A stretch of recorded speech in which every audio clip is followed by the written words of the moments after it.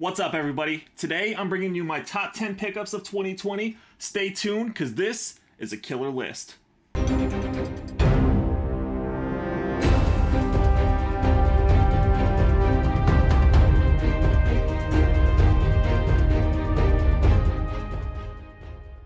What's going on, everybody? It's Comics for Cheap, and today I'm showcasing my top 10 pickups of 2020.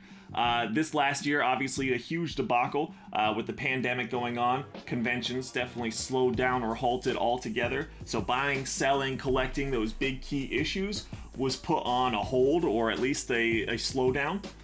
Thanks to the great community that we have on Instagram and YouTube, however, I was able to further my PC beyond what I thought that I could. I couldn't even imagine that I could get some of these books. Honestly, I got so many great books this year. It was really hard for me to narrow down a top 10.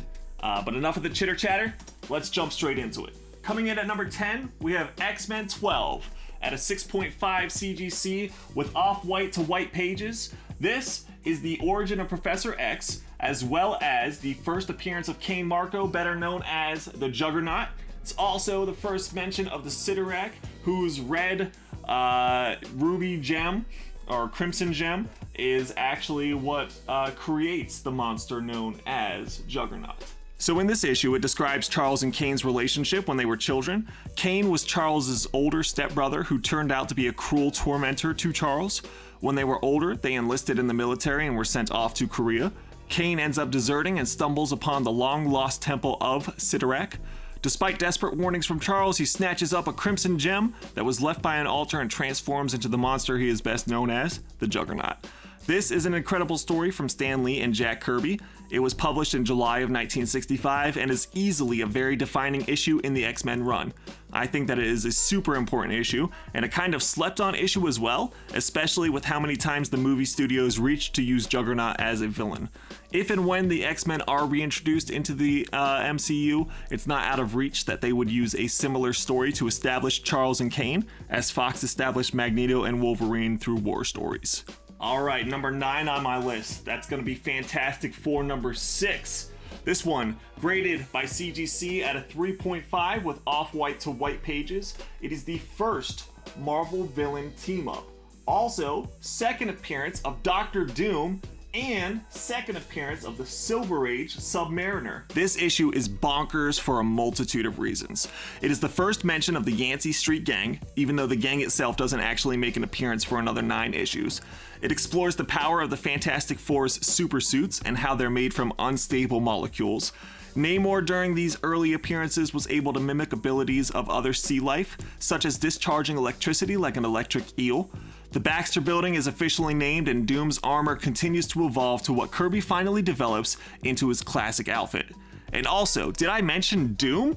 One of the most BA villains in Marvel and maybe ever, makes his second appearance to torment Marvel's beloved family, accompanied temporarily by Namor before the Submariner realizes the kind of deceit and deception that he's dealing with. Another masterpiece from Stan Lee and Jack Kirby. This hits my list simply because it is the closest thing to an FF5 that I can get right now. Doom prices are skyrocketing, and by association, his second appearance climbs along with it. I'm not sure if the MCU would use Doom as a big bad, but in my opinion, he would be perfect to incorporate. He is one of the most brilliant scientists on Earth, and the magic/sorcerer aspect that he brings to the table makes him perfect to introduce into a Doctor Strange movie. But if not there, he is also known to battle cosmic beings, so it wouldn't be too much of a stretch to cameo him in a Guardians of the Galaxy or Thor movie as well. I have high hopes to see Doctor Doom done correctly on the big screen. Let's move on to number 8 on my list. That's going to be Fantastic Four number 52, graded by CGC at a 5.0 with off-white pages. This Grail is the first appearance of Wakanda's King T'Challa, the Black Panther. In this story, the Fantastic Four are invited to the mysterious African nation Wakanda, but when they land, they find themselves attacked by the Black Panther. Caught off guard, they are each individually overpowered by the Panther, but when they join together, they finally overpower him. T'Challa then reveals that he was only testing the four to make sure that they are up for a terrible task. If you haven't noticed a trend here, this story was written by Stan Lee with artwork by Jack Kirby. Black Panther was undoubtedly one of the best movies Marvel has put out yet, and that is made obvious by all of the records it continued to smash in the box office. Chadwick Boseman was truly an inspiration and a legend, and he is gone from us far too soon. I don't think I want to see another Black Panther movie without him in it. I'm glad that I secured this book in my personal collection this year, not because of any kind of speculation, but because I believe it is truly an important part of Marvel history. Alright, number 7 on my list. This is where it started to get hard to narrow it down, but I chose Amazing Spider-Man number 300, signed by Todd McFarlane, the Todd Father, baby. This one graded 9.4 with white pages. Also notable about this book is that it's a newsstand, meaning it has a bar or a barcode instead of the direct editions. That means that it was sold by like comic newsstands or stores that weren't specifically comic shops. The direct editions went straight to stores that were primarily comic book selling shops. This, of course, is the first appearance and full origin of the Venom, Eddie Brock. It is also the last time that Peter dons the black costume, at least for a little while. And it is one of the most iconic and most replicated covers in Marvel history, including the very next issue with Amazing Spider-Man 301, but we all know how much Todd McFarlane thinks of himself and likes to pay homage to his own covers. He's constantly doing that. What can I say about this issue that you don't already know? This is a Grail level book from David Michelinie and Todd McFarlane because Venom is one of the most well-known villains in Spider-Man's Rogue Gallery. The Venom origin is generally known, even though the exact details have been altered in any movie or cartoon format. Eddie was a journalist who developed adrenal cancer, and when he found out he only had months to live, he wanted to break a big story about a serial killer named the Sin Eater. He was given false information and wrote an exclusive article to expose the killer as Emil Gregg for the Daily Globe. Even though the paper sold out immediately, that same day Spider-Man revealed the Sin Eater to be Detective Stan Carter, which made Brock a laughingstock. He was fired, Anne left him, his father disowned him, etc., etc. Brock blamed all of his problems on Spider-Man and became obsessed. Sometime later, he was actually about to commit suicide when the symbiote that Spider-Man shed bonded with him, and that is what started one of the greatest supervillains of all time. Now, did you know? Originally, when David Michelinie was creating a new character to be bonded with the symbiote, he was going to have the character be a woman. The origin was set to be about a woman who was pregnant and about to give birth, so her husband tried to get a taxi for them. The taxi driver was distracted by a sighting of Spider-Man and ran over the husband, killing him, which caused the woman to go into labor, lose the baby, and go crazy. She would then blame Spider-Man and have a deep hatred for him, and that would be the revenge and hatred the symbiote would bond to. That is why, in Web of Spider-Man 18 and Web of Spider-Man 24, the hands that push Peter Parker in front of a train or grab his ankle while he's climbing up a wall resemble a woman's hands. This idea, of course, was rejected by the editor at the time in a sweeping sexist declaration that women aren't threatening enough to make a serious supervillain. Number 6 on my list is going to have to be, boom! Amazing Spider-Man number 9, graded by CGC at a 3.5 with white pages. This is the origin and first appearance of Electro. This is on my list because it is the first single-digit Amazing Spider-Man book that I have owned. I'm super excited to have this major key, especially since there are talks about Jamie Foxx reprising his role as Electro for the upcoming movie. Max Dillon is one of the members of the Sinister Six and an overall badass in the lineup of Spidey's foes. Stan Lee, of course, the writer of this one, and Steve Ditko on the cover and art, and even though it certainly isn't one of my favorite Ditko covers, it's an absolute must-have for any Spider-Man collection.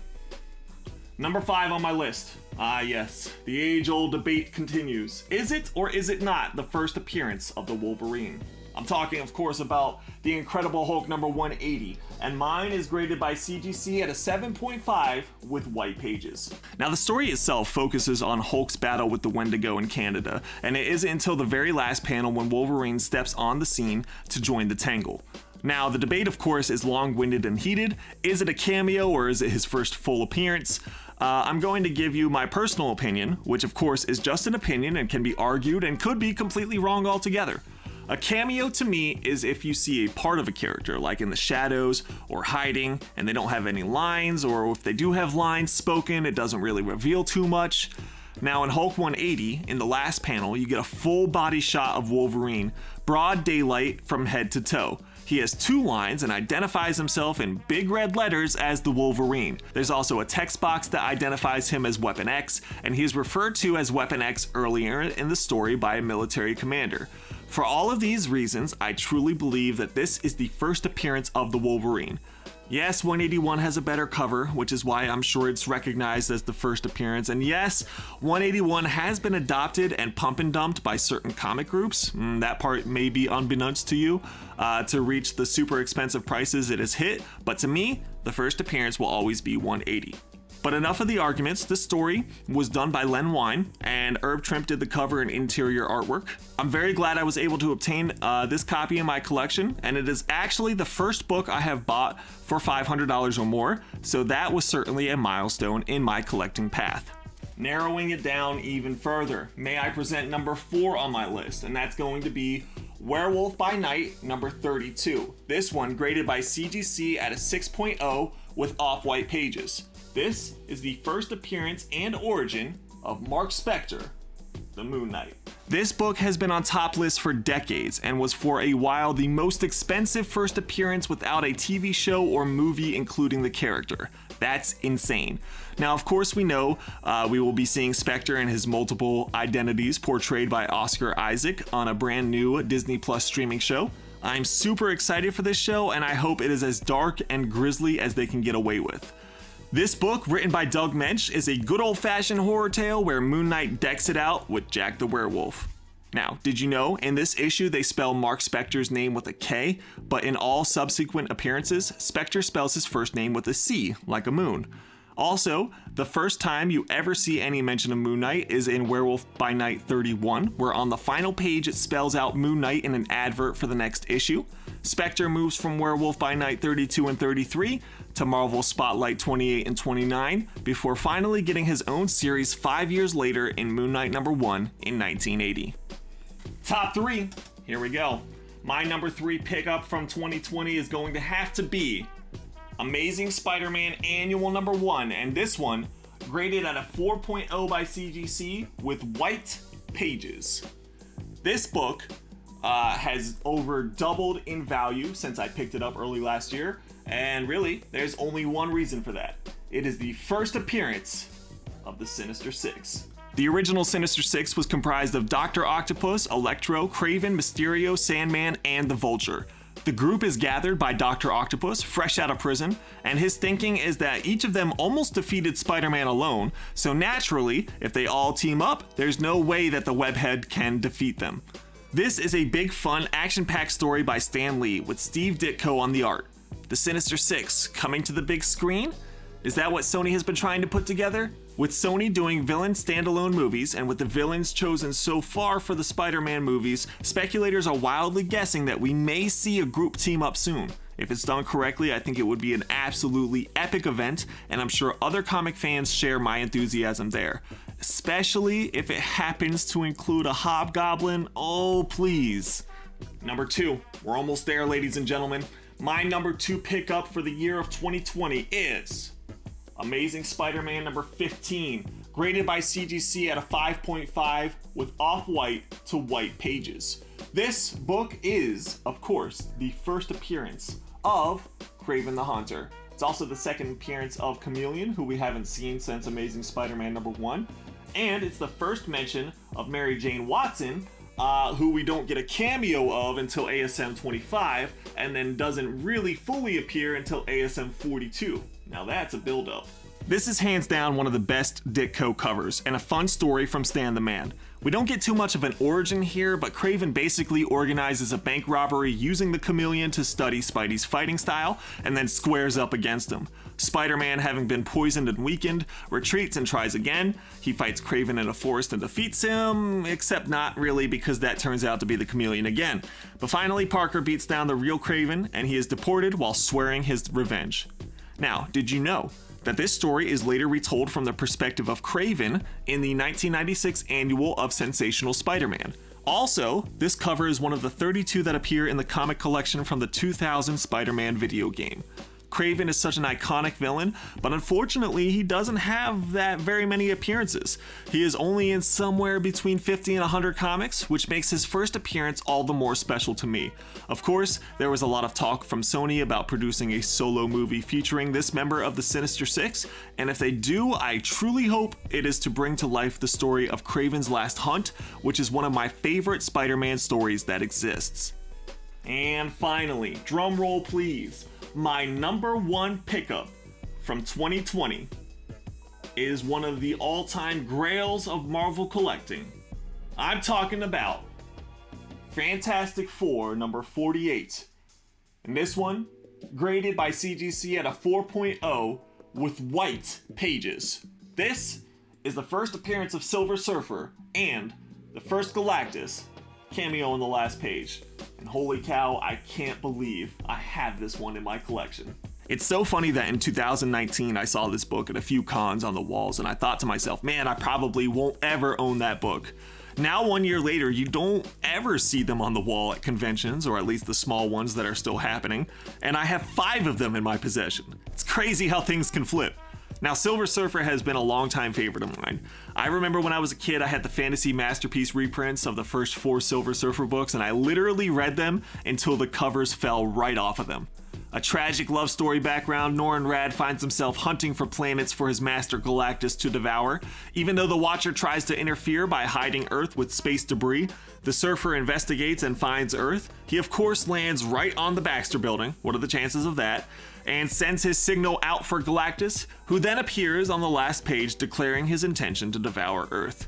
Did you know that Norrin Radd gave up his life and freedom to stop Galactus from devouring his own planet, Zen-La? He was trying, of course, to protect his love, Shalla-Bal, and the intelligence of the planet. Galactus accepts his plea and makes a deal for Norrin to become his new herald and constantly search for planets for him to consume in exchange for the safety of his home planet.